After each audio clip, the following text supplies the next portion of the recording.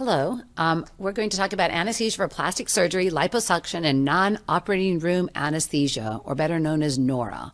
Now, in this section on NORA, I'm going to present just a couple of non-operating room places because I'm giving another lecture specifically on radiology. So even though radiology would be classically lumped into the NORA group, we're going to separate that out. I'm Bobby Jean Schweitzer, and I'm a professor of anesthesiology and critical care and medicine at the University of Chicago. I have no disclosures, unfortunately. So let's start with plastic surgery, and we'll start with a question. A 77-year-old female with mild sleep apnea and motion sickness is scheduled for a facelift under monitored anesthesia care. Which of the following poses the greatest risk? A, intraoperative opioids causing postoperative respiratory depression. B, midazolam causing postoperative delirium. C, oxygen delivered via nasal cannula. D, her tongue piercing. Or E, her history of post-op nausea and vomiting. So which of those do you think is going to pose the greatest risk? All of them are concerning, but vote. And yes, oxygen delivered via nasal cannula. And sometimes a picture is worth 1,000 words. So airway fires are a very common problem with oxygen. And unfortunately, airway fires have not decreased over the last 10 to 20 years, in spite of a relatively significant number of publications drawing our attention to it. But let's talk about some general principles first. Plastic surgery is typically done in NORA, or non-operating room practices, particularly office-based practices, particularly the more cosmetic plastic surgery procedures. And it frequently is done with monitored anesthesia care, local anesthetics, because patients are often coming in for procedures that are minimal to those types of anesthetics, and patients want to have minimal discomfort and minimal sort of side effects, they're not being hospitalized, and they're going to be, discharged to home readiness. So we're not talking about the major reconstructive, procedures that many of us are familiar with who work in operating rooms or hospitals, but the more the superficial, minimal, limited cosmetic procedures. There's increasing use of peripheral nerve blocks. I think the big focus is again on minimizing adverse outcomes and limiting post-procedure recovery. Need for excellent pain control, post-op nausea and vomiting prevention, and prompt street readiness. So some special concerns, particularly around facial plastic surgery, is one often has very limited or almost no access to the airway. And yet, because the face is highly innervated and patients may be a bit claustrophobic, it may require relatively moderate to deep sedation. A face mask and a supraglottic airways may interfere with the procedure, and they cannot be used. And if one is working in a non-operating room setting, particularly an office-based setting, you may have limited personnel that are familiar with anesthesia and what we do and assisting us with the airway. There's typically a limited tolerance for side effects. These patients come in expecting to have a little plastic surgery, leave looking better and feeling better. So the close attention to treating pain and post-op nausea and vomiting. And then, of course, the post-op nausea and vomiting could have other side effects, such as causing bleeding, or swelling with significant retching. And as we showed with that question, there is a significant fire hazard when using oxygen if in a face mask or nasal cannula without a closed circuit in close proximity to bovies. And even if they're operating up on the eyelids and you have a nasal cannula in the nose and the drapes are placed such that it allows the oxygen to be tunneling up underneath and around the eyes, then the bovie can trigger an explosion or burning, and then the drapes catch on fire, and then the patient really needs some plastic surgery. So what is monitored anesthesia care? Monitored anesthesia care is actually a billing term, and it's used when anesthesia providers, CRNAs or anesthesiologists, provide either sedation or the care of a patient undergoing a procedure when the patient is not receiving general anesthesia or the patient's not receiving a regional anesthetic. When non-anesthesia trained providers provide sedation, it is not termed MAC. So it's distinct from sedation.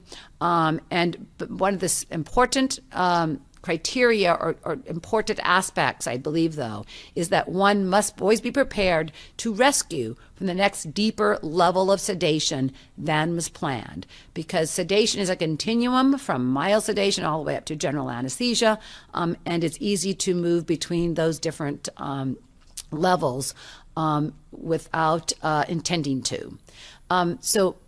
MAC requires the same level of monitoring as for GA, according to the American Society of Regional Anesthesiologists, in that it requires electrocardiogram, blood pressure monitoring, the ability to monitor temperature, heart rate monitoring, and now, since 2011, end-tidal CO2 monitoring is required for the maintenance of moderate to deep sedation. If you're giving minimal to mild sedation, then it is they recommend end-tidal CO2 be used, but is not mandatory. But it is mandatory when giving moderate to deep sedation.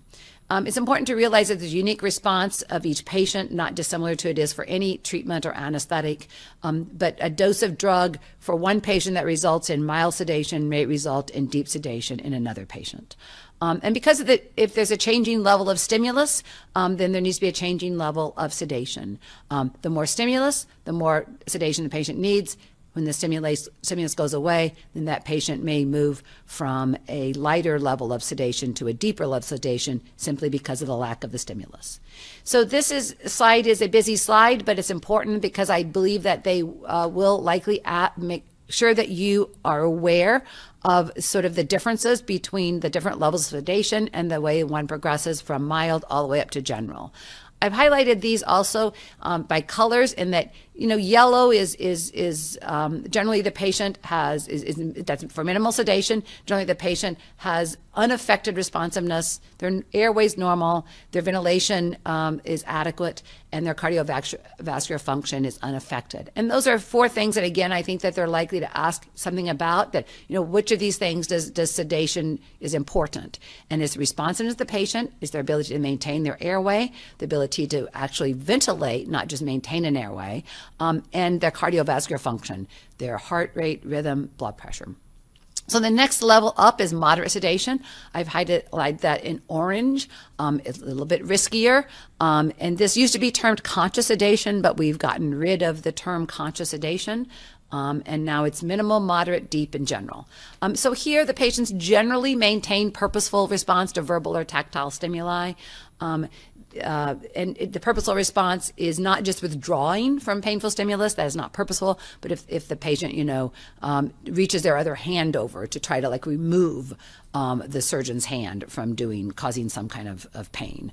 Usually the airway is maintained on its own. There are no interventions required. The patient's breathing adequately, and generally their blood pressure and heart rate are within normal limits, though one may see some slight decrease in blood pressure. Deep sedation, I've highlighted that in red, much more concerning, warning, because much more perturbation now of these parameters. So typically the patient, again, should be able to respond to purposeful stimuli, not just withdrawing to pain, but generally it may require a louder voice, a little shaking of the patient, or perhaps, a much more painful stimulus, or repeated exposure to that painful stimulus. Here, generally, the airway is not completely adequate. The patient may require a supplemental oxygen, their head turned a little bit to prevent obstruction, or even an oral airway. And again, ventilation may not be adequate here. The patient may need a jaw thrust. They may need supplemental oxygen to maintain oxygenation. They may need a little turn of their head to avoid obstruction. And usually cardiovascular function is maintained. Again, one is not surprising to see a slightly drop in blood pressure or decrease in heart rate, but generally it doesn't require any intervention. General anesthesia, highlighted in blue there, because that general anesthesia, sort of I made it blue, that may result in a hypoxic patient, or a patient who doesn't have adequate oxygenation. It's general anesthesia should only be given by providers who are trained to provide anesthesia. So that means by CRNAs or anesthesiologists. Everybody else can give any of those levels of sedation, though generally it's encouraged that people only purposely target At most, moderate to deep sedation, because since one must be prepared to rescue from the next higher level of sedation, you can see that only anesthesiologists typically are trained to deliver general anesthesia. So typically, people may not be prepared, unless they're anesthesiologists or CRNAs, to rescue from the level of general anesthesia. But here, the definition of general anesthesia is the patient does not respond to a painful stimulus. Again, intervention of the airway is often required. Frequently, there is inadequate ventilation, and cardiovascular function may be impaired. So commonly used drugs to deliver sedation are benzodiazepines and hypnotics. Benzodiazepines, most commonly we use midazolam. In the past, diazepam hurt quite a bit on injection, so it wasn't used very often intravenously. But there's a newer preparation out for several years now that is much less painful, and so people do use it. But it has a longer half-life. It has an active metabolite, so midazolam is more commonly used. Benzodiazepines offer anxiolysis, amnesia, sedation, and they can cause respiratory depression, particularly if combined with opioids. The classic hypnotic used for sedation is propofol. Propofol results in anxiolysis, amnesia, sedation, and can result in profound respiratory depression. Dexmedetomidine is another commonly used sedation medication. It's a selective alpha-2 agonist. It is excellent in providing anxiolysis, amnesia, sedation. It can decrease cardiac output. It can decrease blood pressure. It can result in bradycardia. It does not cause any nausea and vomiting, much like propofol. It does not result in nausea and vomiting. And it has essentially no respiratory depression. Let's do a question. Which of the following is associated with ketamine? A, awareness under anesthesia. B, analgesia. C, hypotension. D, bradycardia. E, a greater risk of aspiration compared to other hypnotics. So which of these are associated with ketamine? Vote. One of them is correct. The others are all incorrect. Yes, analgesia. Ketamine is not an opioid, but it results in significant analgesia through the NMDA receptor mechanism. So ketamine is a phencyclidine derivative. It's an old anesthetic that's been around for a number of years. It used to be used primarily for induction of general anesthesia or for episodic use in individuals undergoing very painful procedures, such as a dressing change in the burn unit or a reduction of a fracture. And in high doses, it could cause a dysphoria, hallucinations, psychosis, flashbacks. And so for a number of years, it fell out of favor, but it's having a resurgence over the last several years, again, because it's very, very favorable effects, particularly when used in low doses, or particularly when used and combined with propofol, when it goes by the moniker of ketofol. There is no preparation that one can buy that's ketofol, but it's when you add 1 or 2 milligrams of ketamine to every 10 milligrams typically of propofol, and then it goes by ketofol. And the two of those drugs tend to balance each other quite nicely. But ketamine causes intense amnesia. It's a sedative. It doesn't cause respiratory depression. In fact, it can actually stimulate respiratory drive, and it can stimulate maintenance of airway reflexes and maintenance of the airway. And that's primarily why it's particularly good in sedation cases, particularly in cases where you may not have access to the airway, as we mentioned with the plastic surgery. And you may not be able to use a supraglottic airway or even a supplemental oxygen. It is not associated with post-op nausea and vomiting. It is not an antiemetic the way propofol is, but is much like dexmedetomidine, and it does not increase nausea and vomiting. The reason ketamine and propofol are such ideal partners is that ketamine is basically a stimulant, and propofol is basically a depressant, and so the two of them tend to balance each other out when used in combination.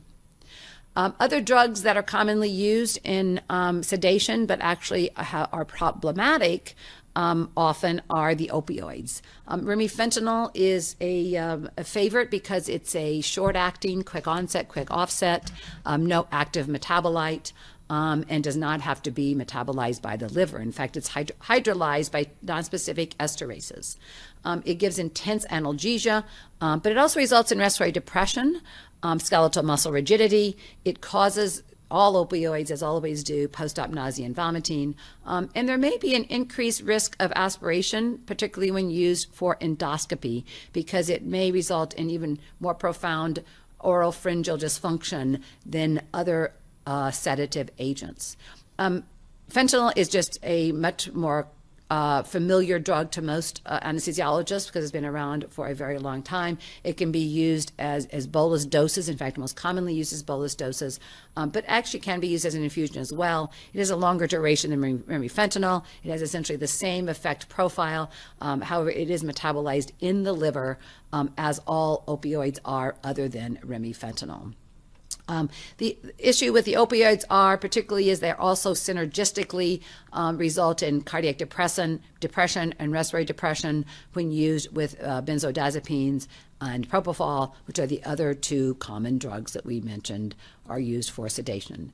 I'm not going to go over this in detail, especially in the essence of time, but I put it in there for your reference. But again, midazolam can be used as bolus doses or infusion. Propofol can be used as a bolus doses or infusion. Dexmedetomidine should not be bolused. If dexmedetomidine is bolused, you will see much more profound bradycardia and typically hypertension initially. So dexmedetomidine is only given as an infusion. Fentanyl can be given as both bolus and infusion, as well as remifentanil. And ketamine can be used as both bolus and an infusion, and catafol can be used as both a bolus and an infusion. Be careful because some of these drugs, such as particularly dexmedetomidine and midazolam and fentanyl, are used as milligrams or micrograms per kilogram per hour, as opposed to our usual familiarity with propofol, which is given as micrograms per kilogram per minute. So an important point with any monitored anesthesia care is attention to providing analgesia. Now, not all procedures that require macro sedation are painful procedures. In fact, some of them are simply diagnostic procedures, such as a colonoscopy, which technically there may not be any activation of true opioid receptors. But certainly when there's any kind of surgery that's being done, then one needs to pay attention to providing analgesia. Increasingly, providing analgesia starts in the preoperative period when one anticipates getting drugs on board that will help the patients when they're either under anesthesia or waking up from anesthesia. Gabapentin is commonly used, particularly in patients who have chronic pain or patients who may have a depression or a complex pain syndrome, or patients who are taking already potent opioid drugs. COX-2 drugs, particularly celecoxib, because of its lack of effect on bleeding and platelet function, can be used because they're only available. Celecoxib is the only COX-2 available in the United States, and it's only available as an oral agent, so you can give it to the patient orally preoperatively, rather than waiting postoperatively when they may not be able to take oral medications. Regional anesthesia, planning to do regional anesthesia, can result in both an excellent anesthetic as well as the best postoperative analgesia. Intraoperatively, one should target using drugs such as ketamine because of its NMDA properties can result in both profound intraoperative analgesic effects as well as that can extend into the postoperative period. Administering NSAIDs, ketorolac is the only intravenous NSAID available in the United States, and it is does have effects on platelets. There may be concerns about bleeding, so just be certain that there's no contraindication from a surgical perspective as using an NSAID.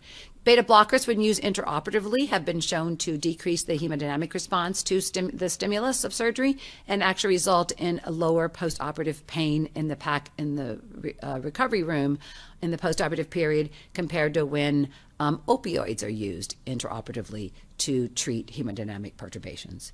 Dexamethasone or Decadron not only has been shown to decrease the post-op nausea and vomiting, but also result in higher patient satisfactions and decrease analgesic use and decrease pain postoperatively. Surgeons using local anesthetics on the field can significantly decrease the amount of anesthesia you have to use and again result in post-op analgesia.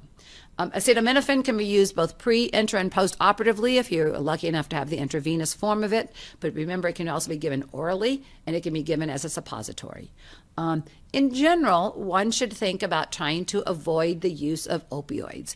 Opioids not only have been shown to increase post-op nausea and vomiting. In fact, of all of these medications that I have listed here, they're the only ones that significantly increase post-op nausea and vomiting. But they've also been shown to increase post-operative pain. Patients become tolerant to opioids very quickly, and opioids can actually activate pain pathways in many patients. Which of the following is a true statement? A, mild sedation never compromises the airway. B, non-anesthesia personnel should not provide deep sedation. C, end-tidal CO2 does not have to be monitored when providing sedation. D, a patient receiving deep sedation is not expected to respond to a painful stimulus. E, breath holding is always a sign of respiratory depression. So if you listen to my lecture, hopefully you should be able to answer this question. Which of the following is a true statement? That's true. Non-anesthesia personnel should not provide deep sedation purposefully because they are not trained to rescue from general anesthesia. And typically one should be trained to rescue from the next higher level of sedation. So it's typically recommended that non-anesthesia personnel simply target moderate sedation, realizing that they may be moving over into the deep sedation range. One, again, must monitor end-tidal CO2 when providing moderate to deep sedation if you're an anesthesia provider. And, you know, whenever you see never or always in an answer, that's almost never the correct answer. And it's almost always the incorrect answer when you see almost or never in the answer. Is MAC any safer than general anesthesia? Many times surgeons say, oh, the patient's really sick, we know, but I can do this with just a little MAC. Well, it's uncertain according to ASA claims database. There are typically fewer MAC cases overall that are brought to malpractice and fewer of those in the claims database. However, about 40% of the MAC claims have resulted in both either death or permanent brain injury, which is exactly the same or slightly higher to that in GA. So most injuries from MAC are related to oversedation, respiratory depression, and ultimately a hypoxic injury. And interestingly enough, the payout for harm under MAC is significantly greater typically than the payout for that under GA. Unclear why that is. Maybe it's that, you know, MAC is provided for patients who are undergoing more, for example, elective surgeries as opposed to what's considered sort of life-saving surgeries. So, you know, if you come in to have some plastic surgery and you're harmed by that, perhaps you're more likely to sue because you're more unhappy than if you came in to have your, you know, lung cancer surgery.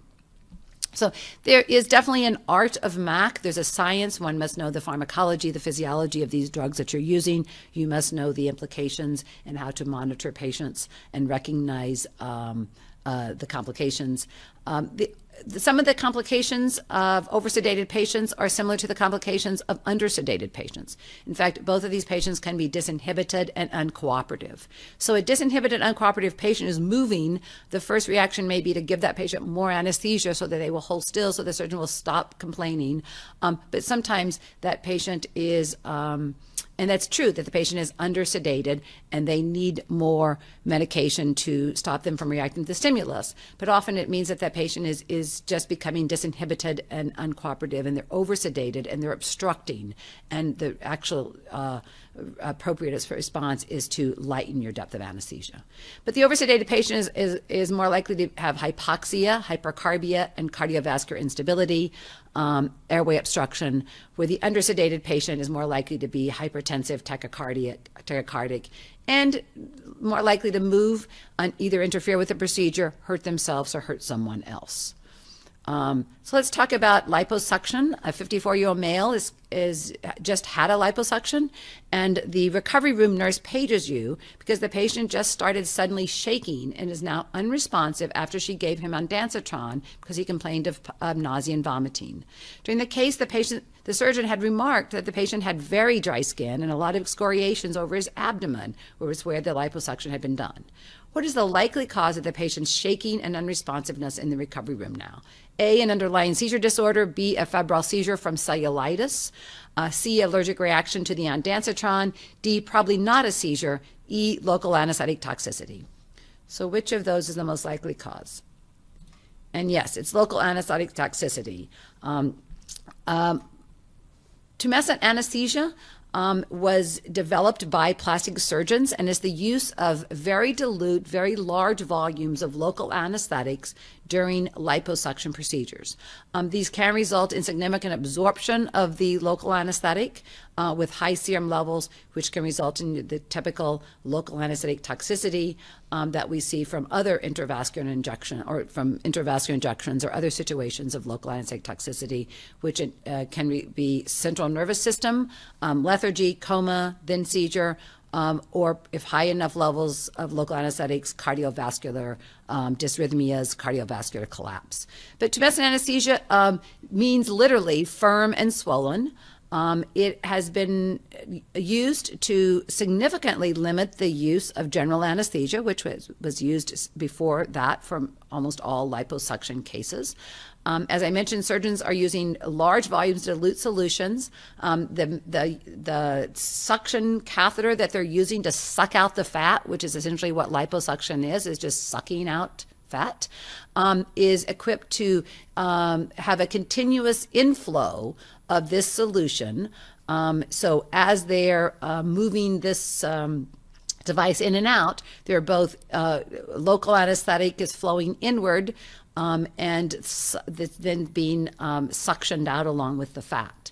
The lidocaine is usually diluted down to a 0.05 to 0.1%.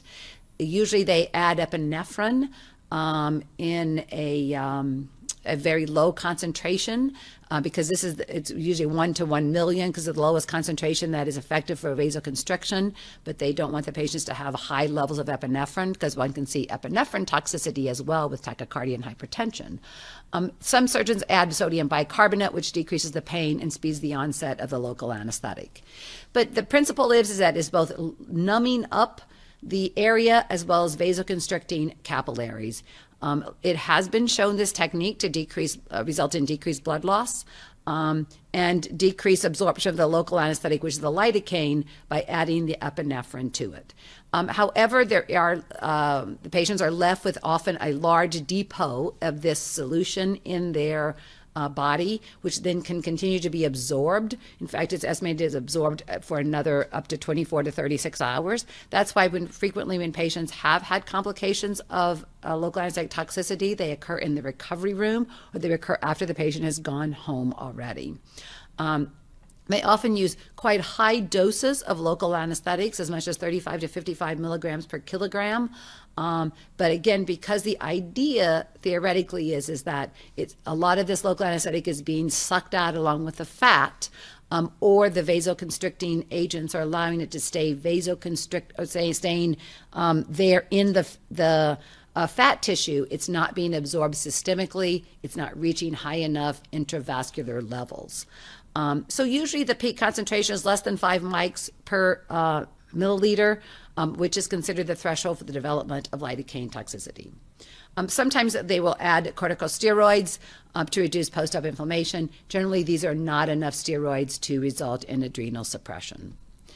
Complications include hyponatremia because these solutions are typically very hyponatremic, and the patient can also have volume overload, pulmonary edema. They can obviously, as we mentioned, have local anesthetic toxicity. They can get tachycardia and hypertensive, either from the epinephrine or from the excess volume. They can develop seizures from the local anesthetic toxicity, and they can develop cardiac arrest and arrhythmias and even death with high enough levels of local anesthetic toxicity. In fact, there have been several reports through the years of patients dying from